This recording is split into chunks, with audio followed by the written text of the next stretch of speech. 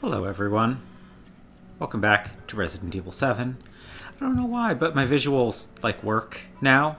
I hope this recording goes okay and isn't arbitrarily dark, but it looks like OBS is actually finally recording what I see.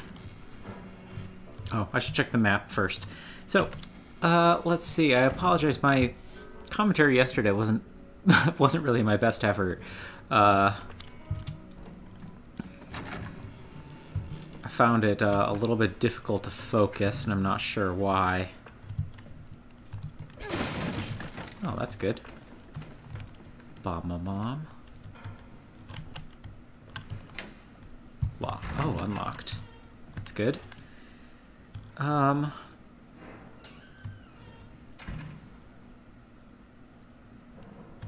Captain's cabin is 4th floor. I kind of do want to go back up there just to grab that last gun, just in case. Can I get there from here? I can. Maybe. I can't. I'm a fool. I might be able to climb through the elevator shaft. We'll see. Yeah, I found it a little bit difficult to focus yesterday, and I'm not totally sure why.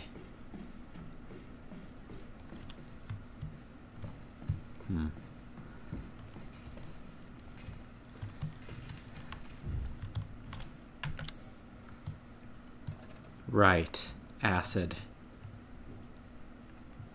Okay, let's go up to Captain's cabin again real quick, and we'll come back down here after. I was thinking a little bit more about the southern setting, and I feel like early in the playthrough, in maybe the very first video, I talked a little bit about how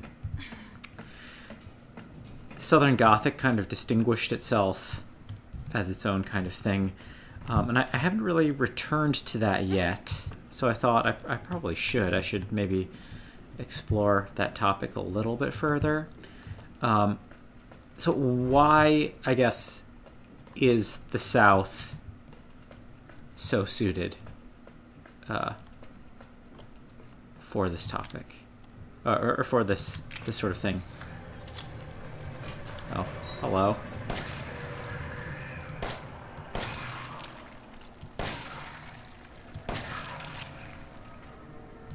Nice dodge, dude. And another bomb, thank you. And I think... Oh yeah, it actually auto-dropped the key. That's kind of nice. What are you? Enhanced handgun ammo. I don't know if I care that much. Can't make any more bullets for the time being. And I might as well heal, though.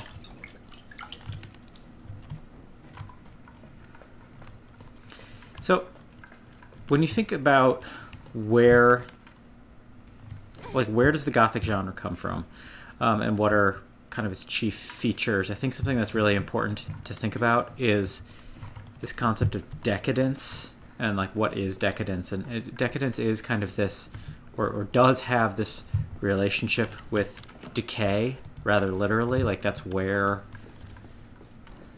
Oh.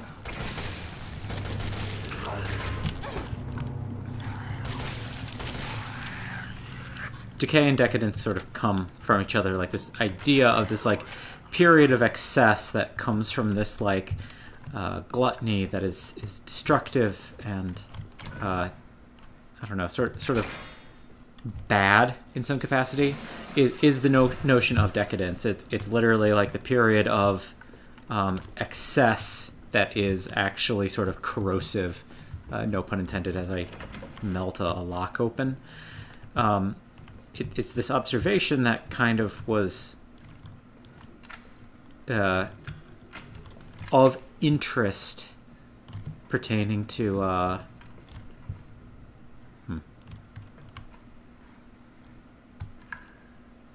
where's my mower? Okay, yeah, they reused some textures.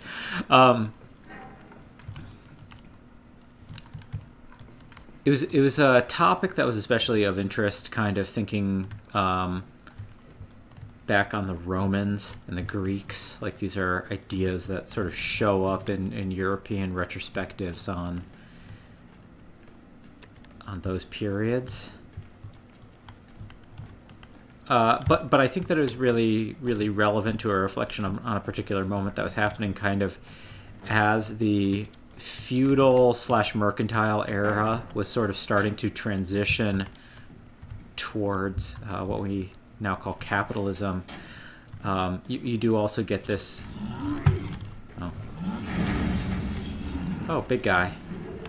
Bombs, please. Hello.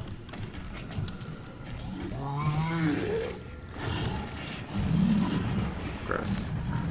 Come in. Come in the room.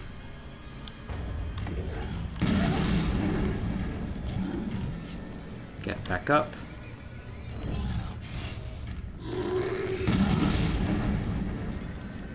Are you dead yet?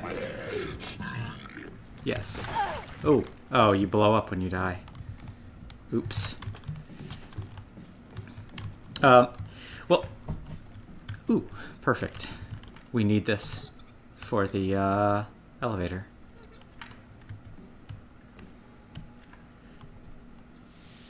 But so early 1700s, you kind of get the... Oh, I don't have enough space. Thank you. That should probably be enough. Thank you. Early 1700s, you kind of get the earliest form of what is now called the Industrial Revolution. Early 1700s, you get a bunch of these like mechanical innovations stemming from increased availability of resources from sort of the golden age of exploration, aka the birth of colonialism, 1500s, 1600s. And the availability of resources combined with some new technical know-how results in, for the first time in quite a long time... Can I not go this way? Huh. Maybe not. Maybe this just exists as space to fight the big guy. But anyway, for the first time maybe in human history, you're seeing a pretty massive change of status quo, because basically as long as civilization has existed, there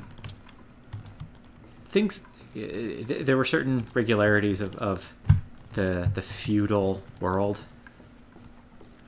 that hadn't changed that dramatically. Like there are certainly variations upon a theme, but a lot of this stuff wasn't changing that much. Okay. You. Okay, so we need a fuse still. I presume the fuse has to be on this floor. There's a guy wandering around, I think, so we should watch out for him.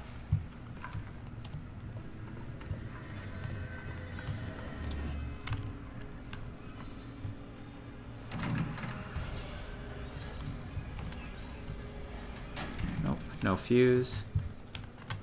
Have we already been in here? Did we come here? Recreation room is maybe what we need to do. I might as well save, though. Throughout most of human history, you get this motif of powerful individuals, huge number of farmers. Powerful individuals at the top. Farmers support them. Farmers get drawn from for the army.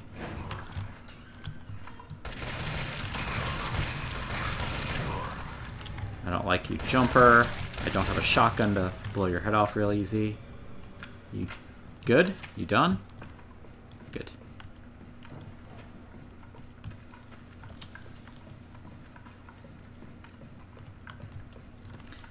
But, yeah, the methods of organization or whatever maybe change a little bit, but, you know, things aren't really that different for the average person living maybe in ancient Greece versus a person living in,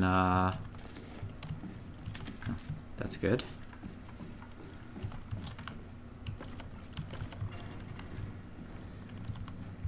ancient Greece versus, like, I don't know, Germany in the year 1000, or like, I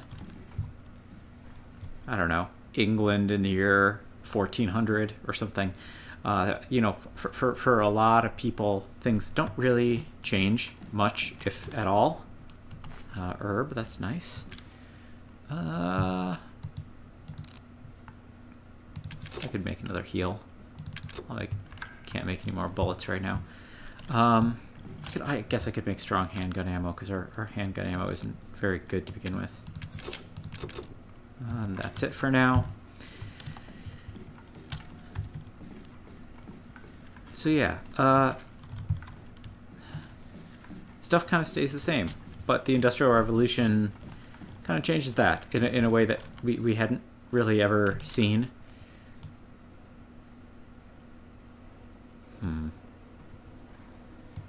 Where do we need to go?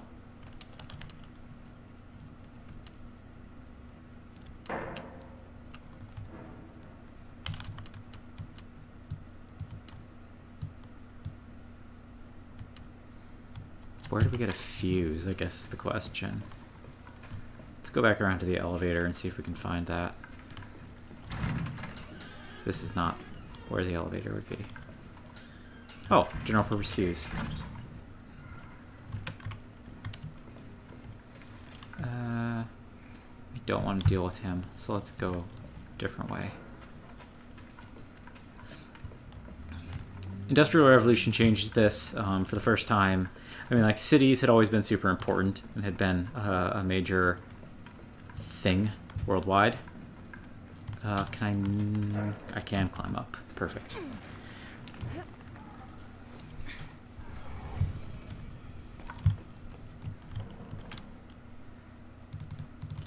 Cities had always been certainly big and important. They're certainly where there's a big concentration of power.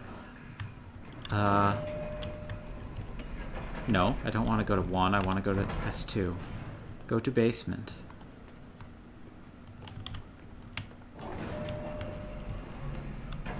No. There we go.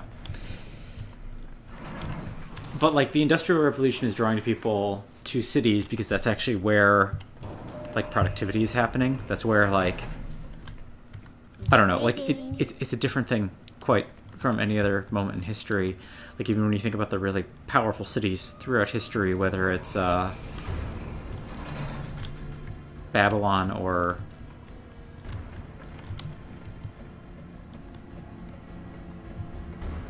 sorry. Just making sure there are no enemies around. There's a guy above.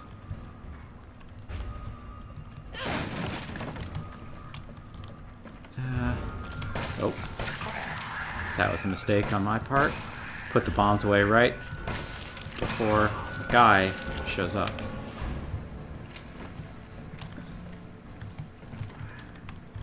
Might as well. Just keep running. If it's viable.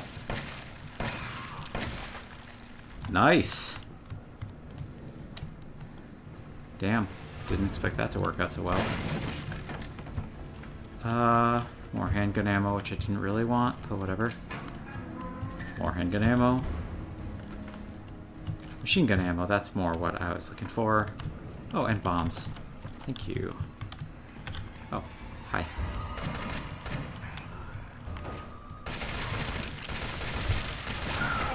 There we go.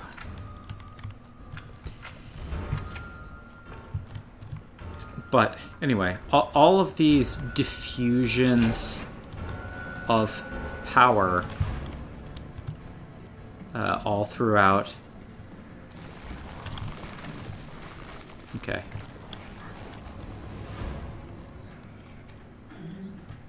Come on, buddy. You dead? Yes. All of the diffusions of power, which had been... Oh, sort of... Ow. Stop it.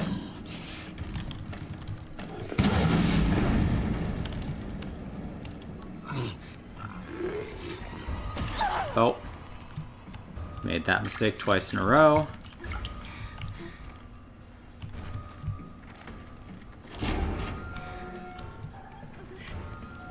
But, like, all throughout history, you have these diffusions of power, right? Where, like, people in the centers of power grant land to other people in these outlying places with oh, nice. With understandings that there's some amount of control in place, or some amount of, like,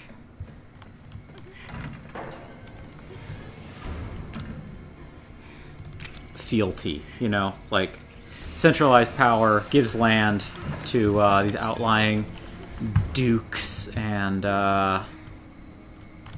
earls and these kinds of things, with the purpose of controlling that land by way of them. Suddenly, these people don't really have nearly as much power because that land doesn't matter nearly as much as it once did. The power is more centralized to cities than it ever had been in the past. So you get these, like, enormously rich people, these earls, these dukes, these people out in their little kingdoms, their little plots of land out in the middle of nowhere, who suddenly are kind of rich and kind of not, and this kind of becomes the inspiration for the Gothic genre. It's like it does become this period of decay because they're so used to all this power, but, like, the power is kind of fading, but they still technically own the land and stuff. That stuff is falling into disrepair. You even get this a little bit into, like, for anyone who's seen, like, Downton Abbey.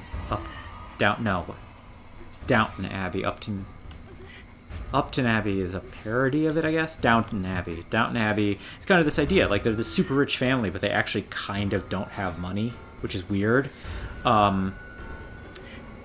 But that's kind of the inspiration for the Gothic genre, and the South lends itself to that story really well, and we'll talk about that in just a moment, right after we do this.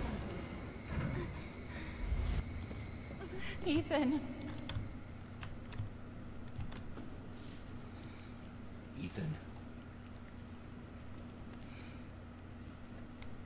Ethan?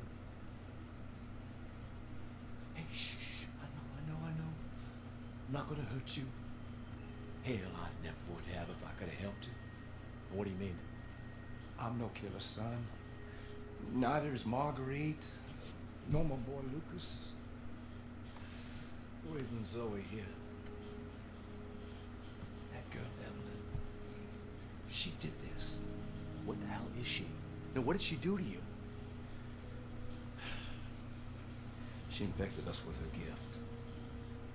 That's what she calls it. I found her near a busted out tank in the bayou. Everything changed after that. So she infects you and then she takes control? No. Not exactly, son. She just... she forces her way into your mind, your soul. You can't fight back. You are connected to her, and you can't resist the urge to...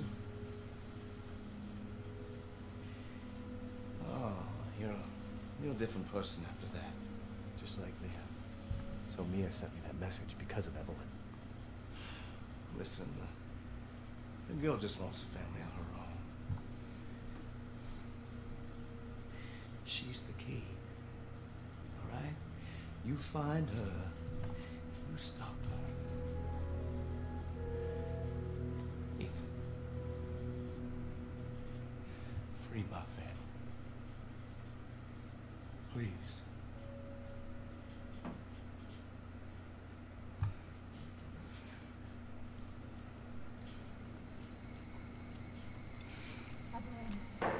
Stay away from him.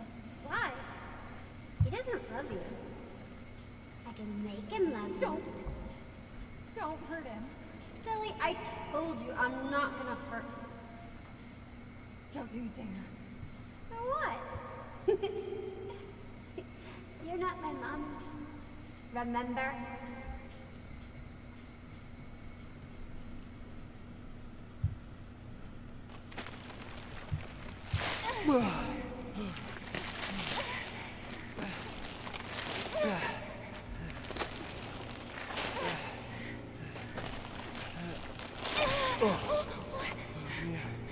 Mia, how? There's no time. You have to get out of here and find her. Here, take this. What? Wait, what are you doing? What are you doing? Saving your life. You need to go. I won't be able to resist for much longer. No, Now go kill that little bitch. no, no. Mia!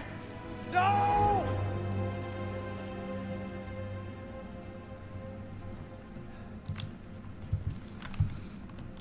So, that whole scene with Jack and Zoe, it has been much discussed among people. Like a common read of that situation is that it's maybe some kind of like hive mind space, like some kind of gestalt psychic space that like we're still connected to Jack and to Zoe by way of the mycelium. Which is kind of an interesting idea, which is also why you can like hallucinate Evelyn anywhere, because you're always sort of connected into this thing, and this would imply that like we know Zoe's still alive, or we think Zoe's still alive. This would also imply that Jack is still alive if that was happening in that moment. I actually think though that it's a maybe more ambiguous circumstance than people often talk about. Like, I think it's possible actually that it's possible that you just dreamed that. I think it's also possible, I mean, it's possible that maybe that could have been implanted by Evelyn, and she's like trying to get sympathy, like Jack saying like, oh, she just wants a family. Like, that could just be Evelyn lying to us. Like, this could be the act of Ethan partly being taken over, and I think there's actually a lot of evidence that Ethan has to be infected. Like, that's just like unambiguous to me. Like the whole thing with his hand like actually reconnecting and working, I think stems from the fact that like he is infected and he is getting the mold healing, and he's also hallucinating her, which indicates that he is infected, etc. So like it's possible that this is one of Evelyn's methods of like trying to get into your head. Like, we might have just witnessed the thing. It's like in Inception, in the second layer of the dream, when Cobb is like, you're dreaming, like I'm here to protect you from people who are invading your dream. Like, she might have been doing that through a presentation of Jack, trying to like I'll you know. Okay, you little bitch. Where the fuck are you? I think it's also interesting, though, when I first watched this by way of other Let's Players, I do want to mention, I thought that this was actually a flashback, and I thought that Ethan was maybe remembering something that he had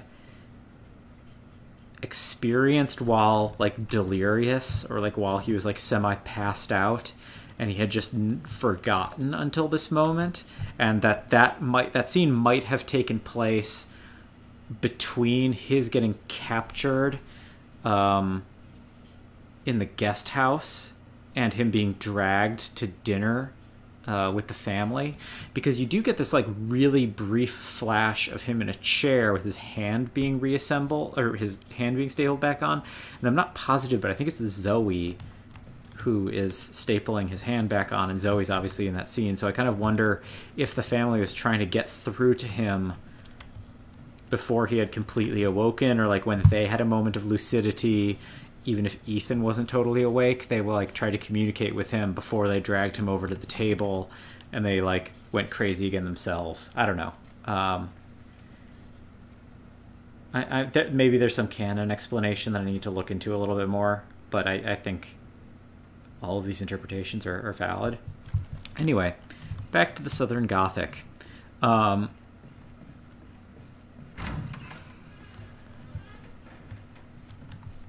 What do we have here? some kind of room with a hard hat and some big old tanks.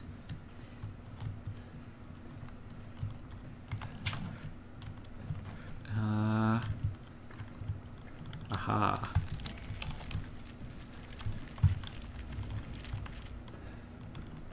It's all your fault, the wall says. That's rude. In mold. The South, I think, works for this because in a lot of ways, the South maybe was the most pure vestiges of old Europe in America, particularly when you have these these massive plantations, you know, entirely fueled by slave labor. Those are like the closest things you get to these like little fiefdoms and you know, little feudal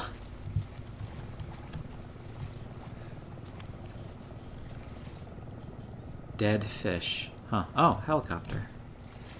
Like the feudal world that Europe had been moving away from sort of existed in the South for a little bit. It existed maybe, I mean, like, it existed more in the South than it did anywhere outside the South, at least. Can I just climb up, or is there a ladder I gotta... Oh, there is a ladder. I see it through there.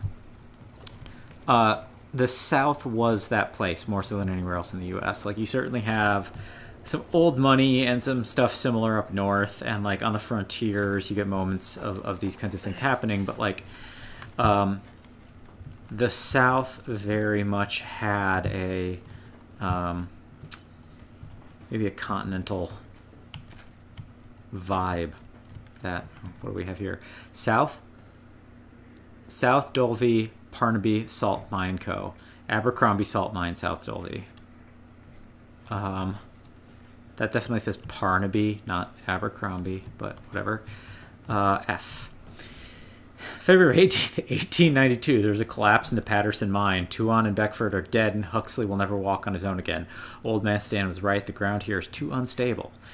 February 19, so one day later, 1892, the company's not going to send us any replacements. They want us to work double shifts instead. I can't wait to get back to the old country. Speak of the devil, talking about old country vestiges in the South. So in the antebellum South in particular, though, yeah, you have these like massive plantation estates that are closer to what we think of as being like the South, or rather more similar to being like what we think of as Europe, certainly, than anything you might see elsewhere in the North. We have a photo of a helicopter. Are they watching us from that helicopter? And when, I guess when the Civil War happened, you entered into this Reconstruction period in the South. Decay, decadence, again, like these ultra-rich families who like no longer can sustain these systems that they had been accustomed to because of slavery. That fits. It fits the South. Alpha 1, this is Bravo 1. Do you read? This is Alpha 1. Report. Did you find anything? A thorough search of the Baker property revealed 0 survivors. Repeat, 0 survivors. We did find evidence of a skirmish. Evelyn? Negative. However, we did find several encrypted messages from the Baker's son Lucas to an unknown third party. You can probably guess who that was. That's just great. We've had reports using the abandoned mine south of the property. I'm gonna go have a look. Roger that. We'll meet you at those coordinates.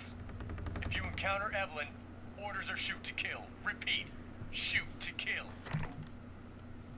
Alrighty. So yeah, the South kind of becomes this perfect corollary for like old continental Europe.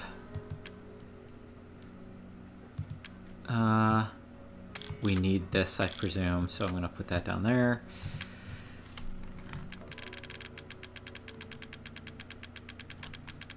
And the South being this... The South just becomes this, like, convenient, I guess, stand-in. It's this place that very much...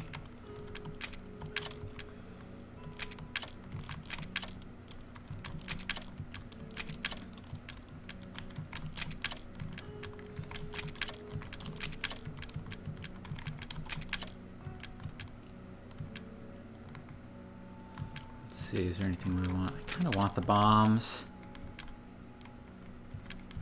Don't want the machine gun, really. I could take a little more enhanced handgun ammo. Don't need more regular handgun ammo, though. I think we're probably good.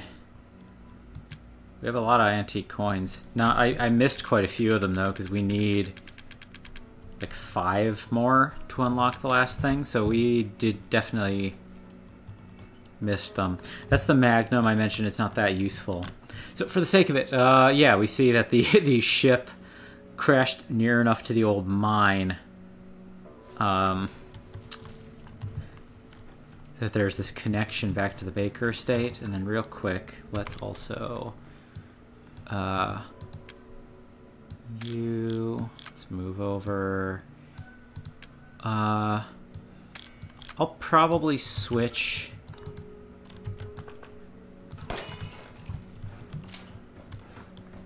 I'll switch the knife to the bombs at some point. Soonish.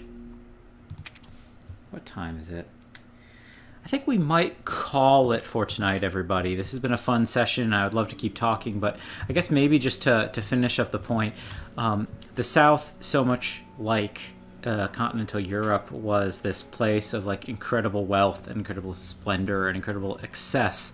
When you think about these enormous plantation estates and the Southern belles and their giant gowns and all of that, not dissimilar to certain locations in Europe. So the period of decay they would enter into thereafter, I think, certainly lent itself to it. And there is something untamed about the South that I think sort of was true also in parts of Europe, the more impassable parts of the mountains. You know, when you think about like whether it's the Balkans or some of the, I don't know, mysterious Black Forest zones of Germany, or even some of the swampier bits that you get in, I don't know, like parts of northern Italy or something. This untamedness, this old wood growth as well in like fairy forests of Ireland or something. All of these are maybe, they feel more connected to the South, so it lent itself to that. And you get this equivalent, certainly first in fiction and then eventually in film, where a lot of the motifs and concepts that you see in the Gothic fiction of Europe extend themselves to the American South. One really interesting theme, for the sake of mentioning it, that I'm not the expert on the Southern Gothic genre, but I do think that one thing that strikes me, shows up in a lot of Southern Gothic stories, like things that you see from like Flannery O'Connor, that kind of thing, is the idea of the mysterious stranger showing up and sort of upsetting a normal household, I guess, is very much the structure of this game. But, you know, that's a good enough point for us to leave off on, because next session we'll be finishing up the game, and this has been a fun ride. We'll reflect a little bit more on the game in general when we close up next session. But this has been a good one, so thanks so much for watching, everyone. We'll see you next time.